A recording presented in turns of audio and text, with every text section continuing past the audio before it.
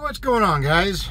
All right, so I'm going to talk about something right now that is a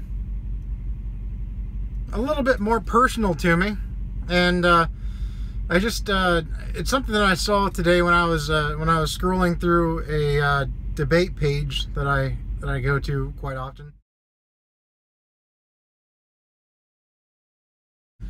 And it was a picture of a guy holding a sign that basically said he wanted to be accepted as overweight and he didn't want to have to hide anymore. There we go. That's all good and swell and everything. When people do stuff like that, to me it seems like they're putting themselves into a category like somebody does when they talk about race or gender or sexual preference. You know, things like that. And it's very disingenuous in my opinion, because you being obese is a result of poor choices that you have made, poor dietary choices that you have made over the years that have snowballed out of control and resulted in what you see now. And I'm fully aware that I am obese, which is why I am currently doing what I can to lose this weight.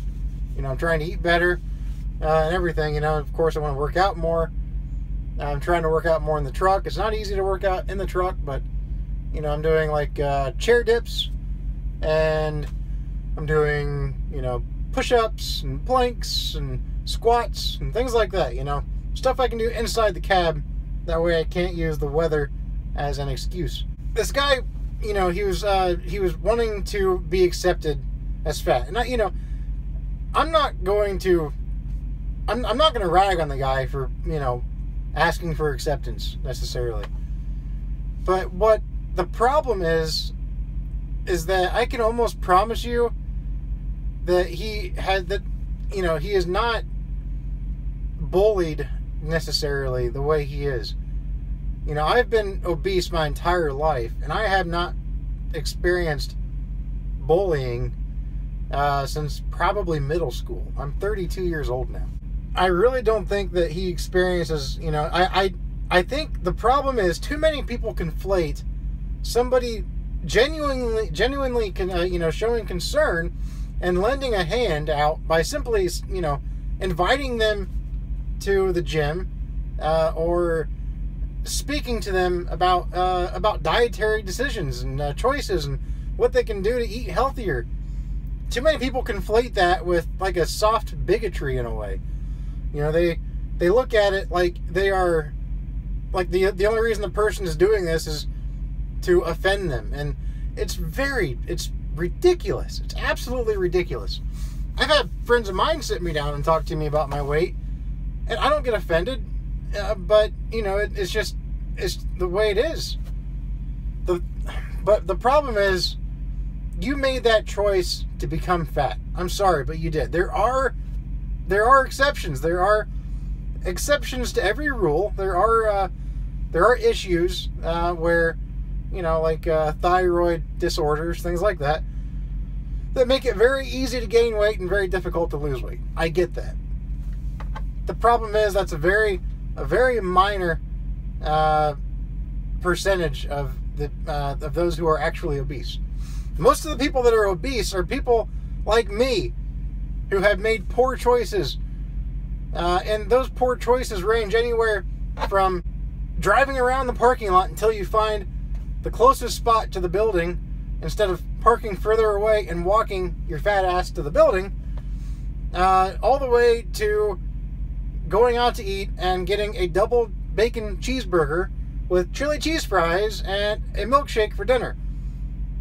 Now, the latter, I honestly don't necessarily partake in. I'll partake in the double cheeseburger, you know, but I don't go the full-fledged chili cheese fries and milkshake, you know, stuff like that. But it also includes people that decide to sit on the couch at home and watch their favorite television show rather than go to the gym. And gym memberships are dirt cheap these days, guys. They really are. I mean, I belong to the Y. You've got Planet Fitness. I don't know why the hell anybody would want to go to Planet Fitness. They're political correct bullshit. But you can go to Planet Fitness for like $10 a month. I don't know, something dirt cheap like that. I belonged to I think it was Lifetime Fitness. They were a little more expensive, but they were nice. They were, I think, I don't know, $40 a month. Well, something like that. $40 a month, maybe. But hell, they had a freaking movie theater. Literally, they had a movie theater with exercise equipment instead of seats. So you went in there, watched movies on a surround sound, big screen, movie theater atmosphere while you worked out, rode your stationary bicycle, ran on the treadmill, pedaled on the elliptical, whatever the hell it was that you just chose to do. You could watch the movie in full cinema. Lord, I can't say the word. Cinema surround sound type of a place. There are options that you can choose as far as working out goes. And guess what, guys? You don't even need a gym membership. You can go outside and walk. You can choose to go on a walk. You can go on a bike ride. You can, which I love riding my bike. I have a couple bicycles. I like to pull my daughter around in the little buggy behind, the little trailer thing behind my bicycle. I enjoy it a lot during the summer. But the problem, too, is that people are afraid. They're literally afraid to sit somebody down and say, hey, your weight is really becoming a problem. You need to do something. If you want to live past 50, you really need to do something about your weight. But that's become so politically incorrect. And political correctness in situations like this, over the long run, is a killer. Because everybody is afraid to offend somebody else. And the politically correct thing in this situation would be to tell the person how beautiful they are and how healthy they are. And that being fat is not necessarily making them unhealthy, which is a load of bullshit, okay? Again, I'm fat. I'm morbidly obese. I know I am. Like I said, I weighed in earlier this week, and I was 315 pounds. That's ridiculous. And I've been working on this diet this week, pretty wholesome. And honestly, guys, I feel better. Even though I haven't had a chance to do much working out, just a little bit here in the sleeper, I feel a lot better. I've noticed my energy going up, and I've simply decreased my processed sugars and increased my vegetables and meats. If I go to Subway, I get a salad instead of a sub. And the salads they fill you up, man.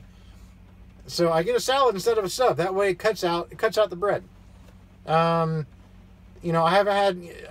I was at home on Friday and I had like literally a couple bites of noodles, which isn't that much. And on the diet I'm on, you're allowed some minor carbs, like I don't know, 20 grams, something like that. So it's it's really important that you make these right decisions, and I'm trying. But again, the political correctness is just it's making it too easy to be overweight and think that you're healthy and think that there's nothing wrong with being overweight, but there really is. It's a good idea to lose weight. It is a fantastic idea to do what you can to lose weight. And like I said, I feel better simply. I just feel better just from what I've been eating. For an example, when I make a sandwich in the truck now, instead of using bread, I use large romaine leaves of lettuce. So I'll use that and put turkey in between it. It's good. It's not bad. Sure as fuck not going to go all vegan. Being overweight is not a good thing to be. So, it's not about people not accepting you as being overweight. It is not that at all. It's that people genuinely are concerned for your health. Usually. I'm not saying there aren't assholes, but usually people are genuinely concerned for your health when they talk to you about your weight. So listen to them, I understand when you're overweight, especially if you were overweight as a kid like I was, you become sensitive to people talking to you about your weight. You do. It's just a natural, it's a natural defense. Because when you're a kid, kids are mean, okay? Kids are bullies. Kids will say what they say. And that's just the way life is. Kids can be dicks, okay? There's nothing new there. So you grow up with that perception of being bullied because of your weight. But that's just, that's back then, you know, that's then, this is now. So you really need to, you really need to put that out of your mind and not be so sensitive when somebody speaks to you about your weight as an adult, because usually it's simply to help you and motivate you and put you on the right path. It is not to degrade you. It is not to put you down, and it is not to make you feel worthless. Okay? You need to put that shit out of your mind, and you need to stop. You need to stop being a fucking victim. Everybody's a victim these days. You need to stop. Okay? You need to make the choices. It's up to you. Get the fuck with the program. Go out there and have a salad. Okay? Instead of that double cheeseburger, order a salad with grilled chicken, or simply order even a grilled steak with some like whole grain rice, something like that. You know, that's a very good option. Just be smarter about what you're doing. That's the thing. Everybody knows how to lose weight, but we don't put it into practice, and you need to put it into practice. So I implore you to do so. All right? You guys take care, and we'll talk at you later.